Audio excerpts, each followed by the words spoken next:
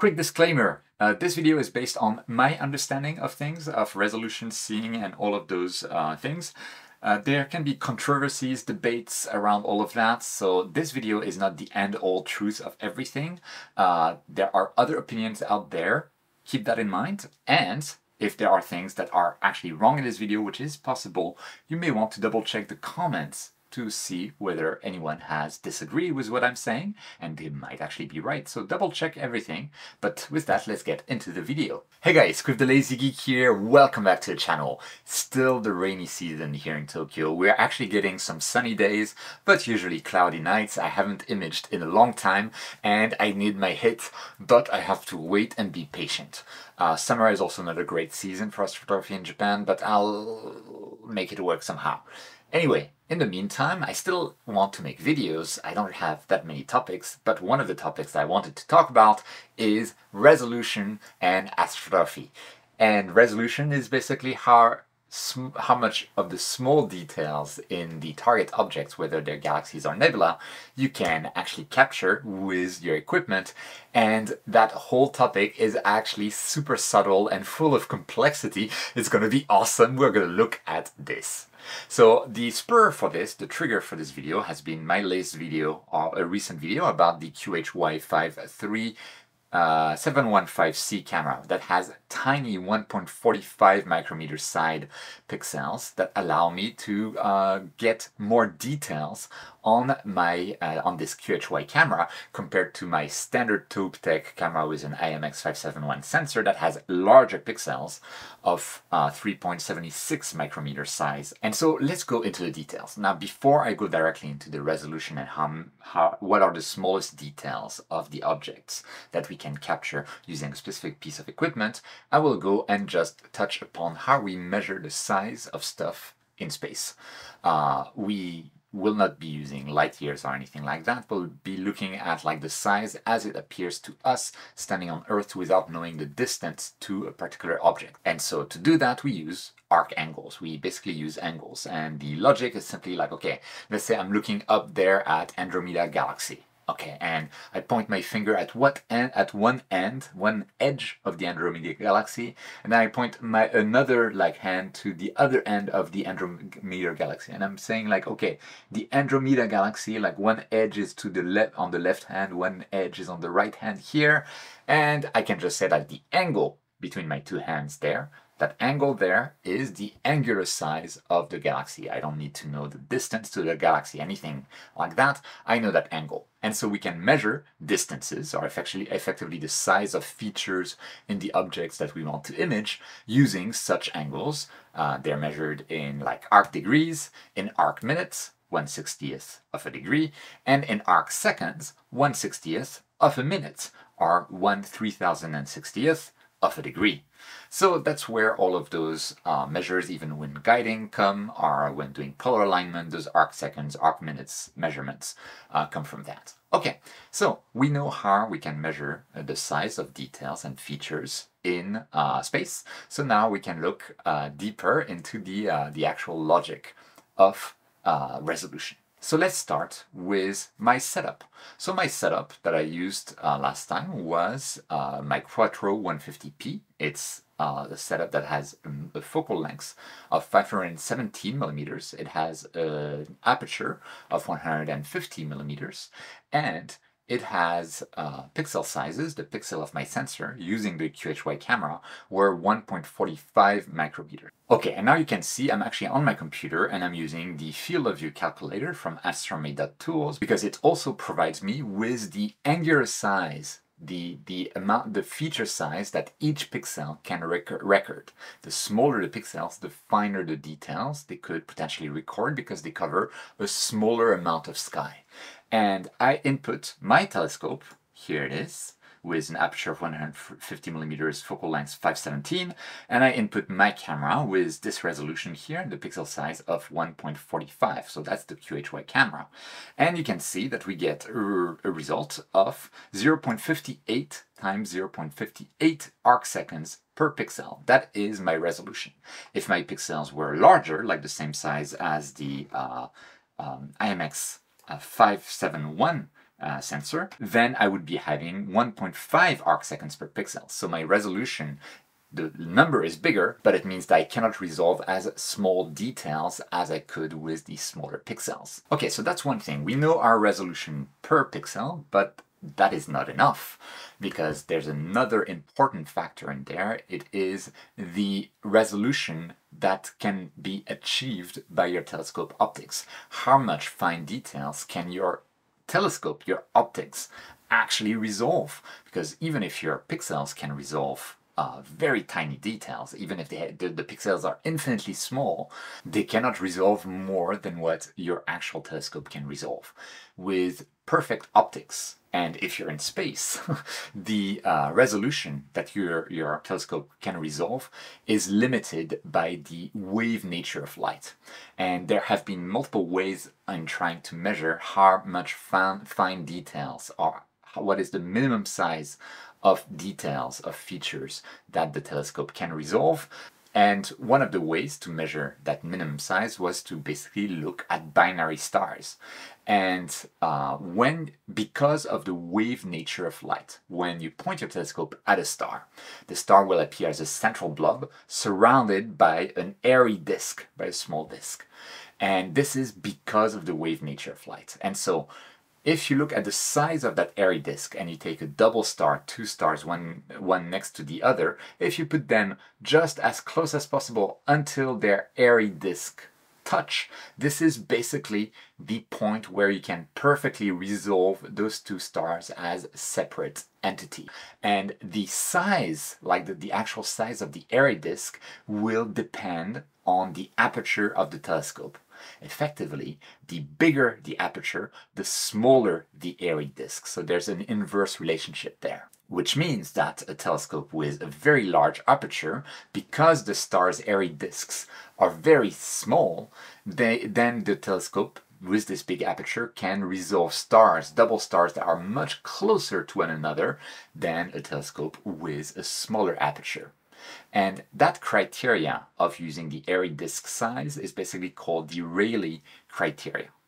But if you're looking at double stars, like features of an object, effectively, that are very close to one another, well, even if those stars are kind of touching, you can still see them as some kind of elongated peanut shape, right? Something like that.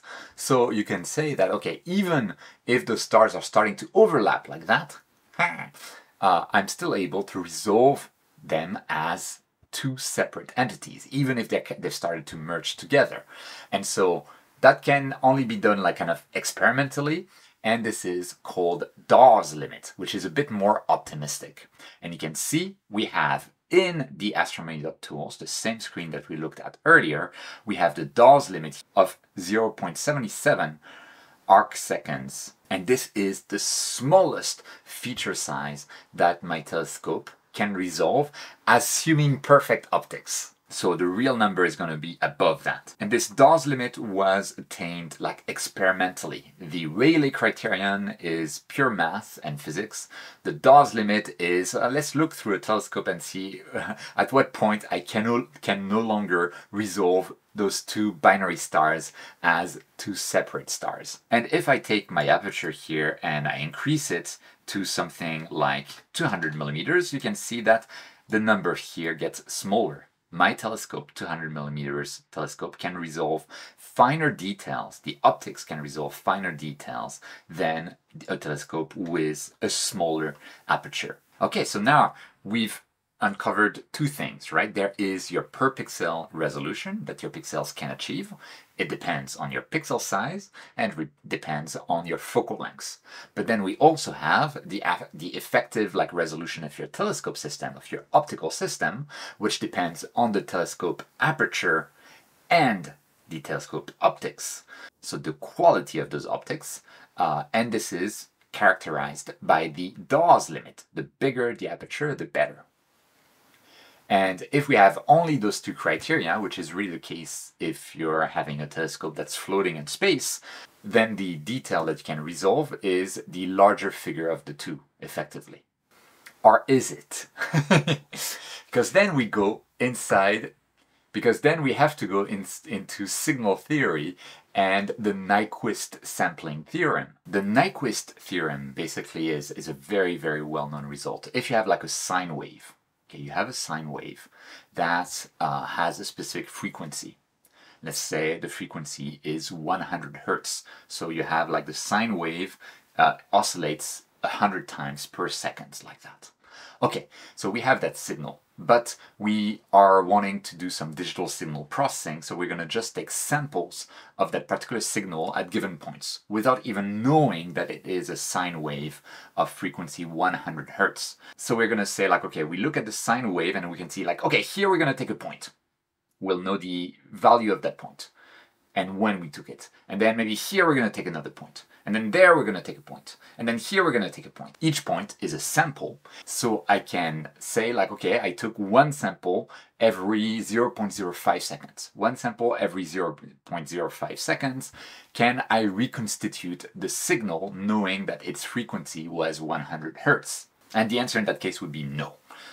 This is because your sampling rate needs to be basically twice as fast as the signal's frequency, or the signal's period, effectively.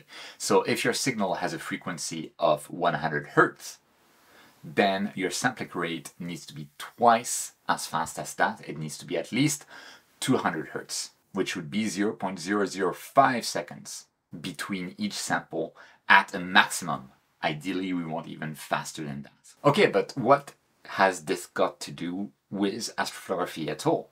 Well, it so happens that images we take, they're just signal, and it is represented on a 2D plane. We could even like draw it as a 3D image, let's say the amplitude, the brightness of each pixel over your 2D plane.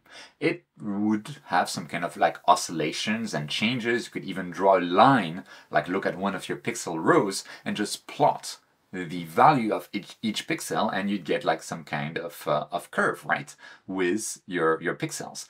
And that kind of curve can be approximated or even perfectly reached using a decomposition of sine waves, basically a Fourier transform of actually Fourier series. You add many different sine waves of different phases and frequencies, and you're able to reconstitute your signal, even if your signal isn't even periodic in the first place. And so knowing that, you basically know what the frequency of your signal is, and the higher the frequency, the smaller features we have, the more the signal is moving all over the place. And so you can think of your pixel size, of the size of the side of your pixel or the diagonal of your pixel, as basically representing a sampling rate. You have a signal from space, effectively, light from space.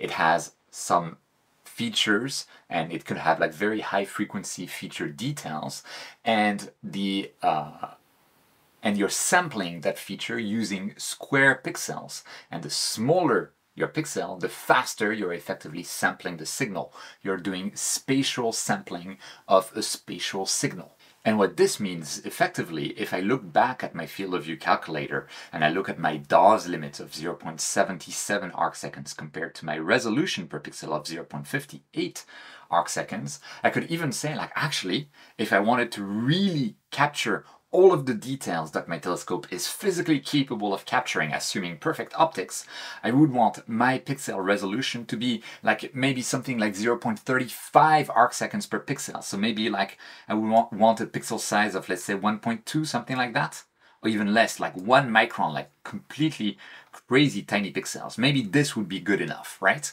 And even that is not quite enough, because instead of like sampling at twice the rate, because our pixels are square and we need to think about the diagonal, we could actually think about sampling at 3 times the rate.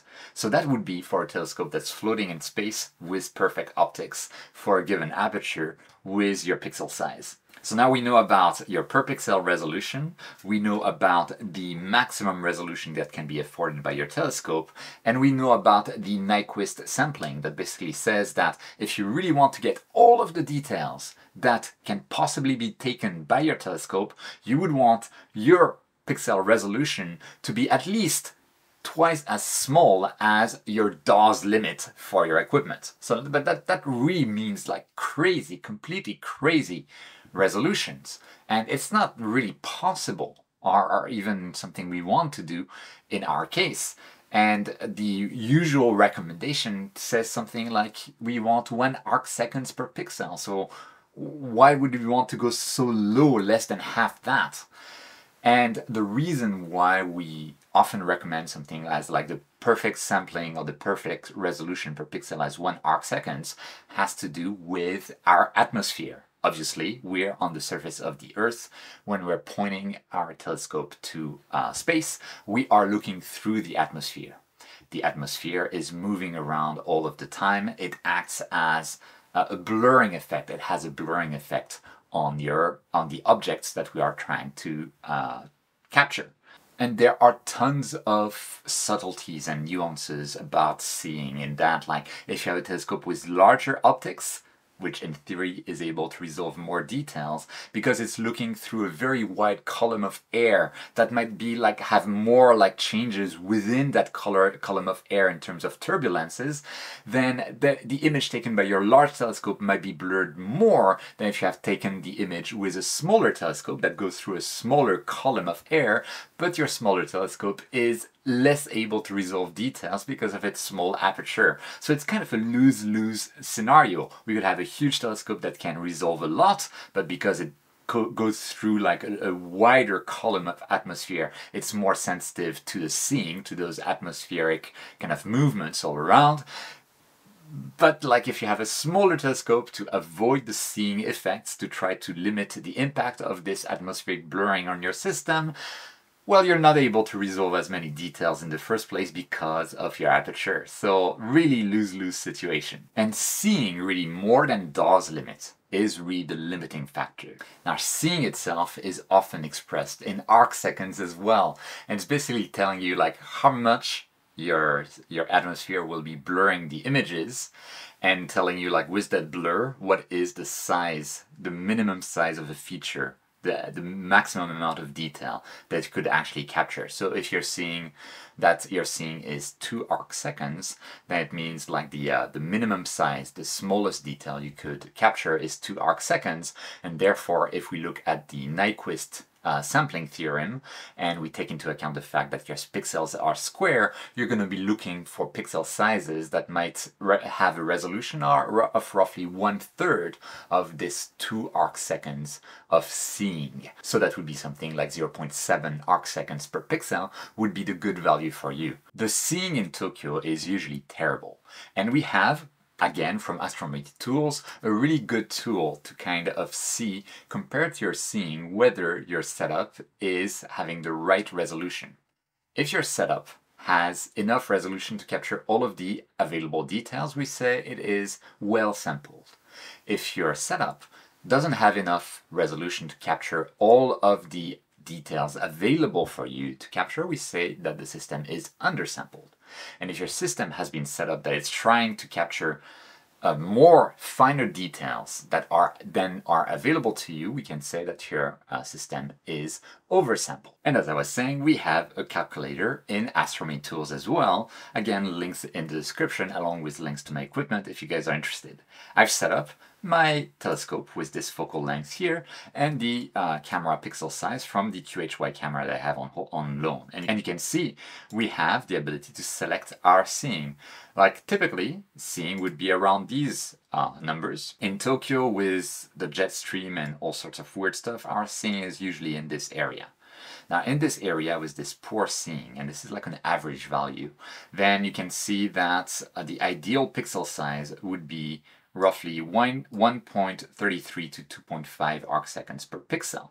And that means that I am, with this setup, oversampled because I have 0.58 arcseconds per pixel.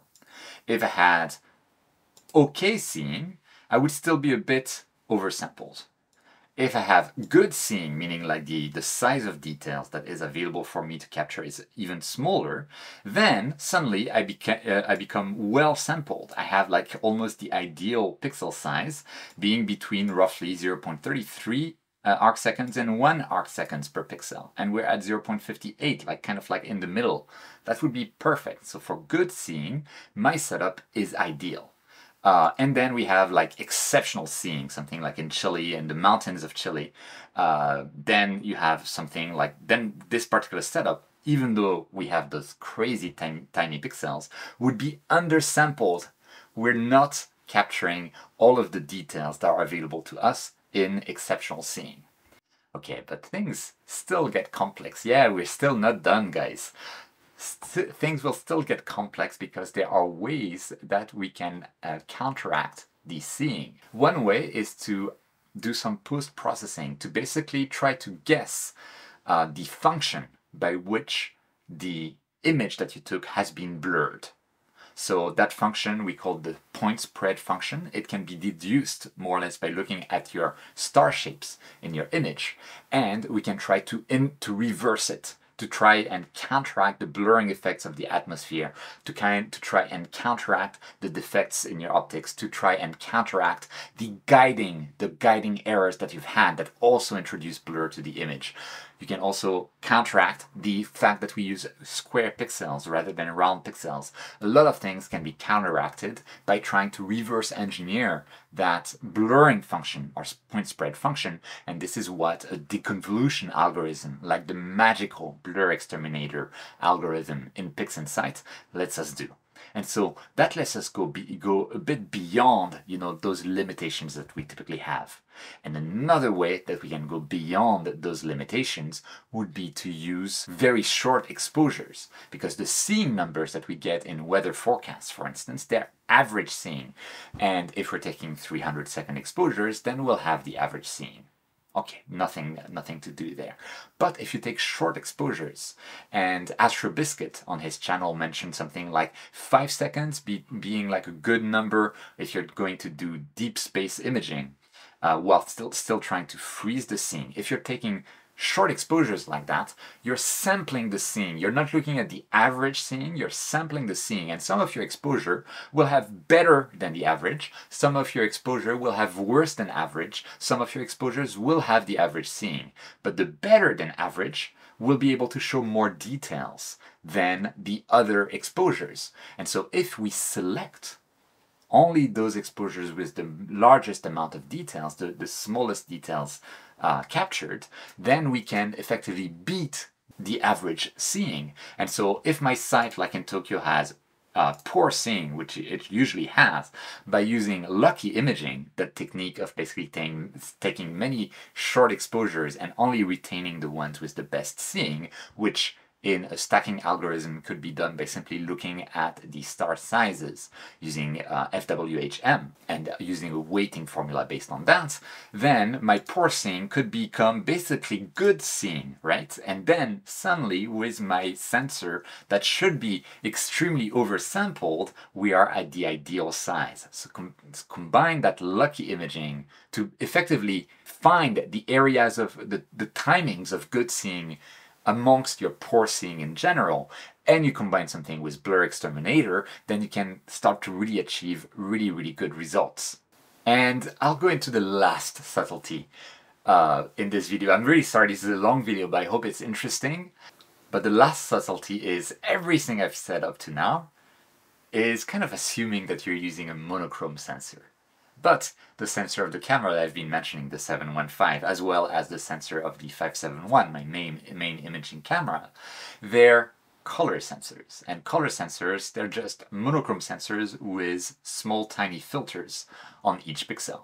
So effectively, my pixels, the first one will be red, green, green, blue, red, green, green, blue, etc. Each pixel is dedicated to a specific color.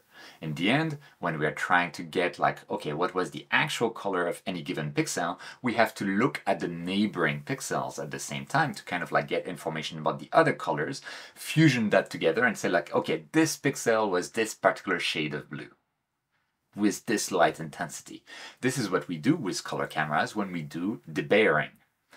But what that means is we relied on information of neighboring pixels. So effectively, we're lowering the resolution because we are averaging some values out of neighboring pixels. So your effective resolution is lower than the resolution of an equivalent monochrome sensor. So when you're looking at those calculators there, if you're using a color camera, the resolution that gives you the 0.58 arc seconds per pixel here, it's actually maybe closer to something like 0.7, 0.8 arc seconds. That the actual resolution of your colored sensor will actually depend on the debayering algorithm that's used. So it really can change things quite a bit there. And this is a subtlety that I don't see mentioned often. But always remember, debayering uses information from multiple pixels. So each pixel is actually the combination of information from a larger surface area. And therefore, each pixel is actually the result of a lower resolution than if you had only a monochrome sensor. And that justifies using color sensor with tiny pixels even more than just monochrome. So when you're combining all of those techniques, okay, where you're having a color sensor, so effectively my resolution is actually worse than what is computed by astronomy.tools. We add blur exterminator to the mix. We then add like lucky imaging to the mix. We can really achieve resolutions and like capture details, more details than what we could expect by just looking at the numbers. And so we can kind of overcome the seeing limitations, the atmospheric limitations.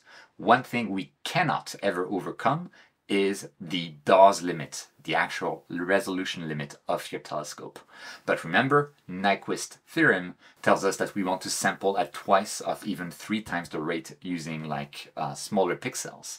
And when you take into account OSC and the loss of resolution there, then something that might on the face of it sound crazy, like 0.6 arc seconds resolution on my setup in Tokyo with just an aperture of 150 millimeters, suddenly makes sense. What are your thoughts on this? I'm not an expert. And as I mentioned in the start of the video, some of this information might be wrong. So whatever is wrong, go down in the comments and fix it. Tell me what is wrong. And if you're watching the video and learning stuff, check the comments as well to see other opinions. There's always conflicting opinions in astrophotography. It's always very interesting. It's always amazing. And I love this hobby.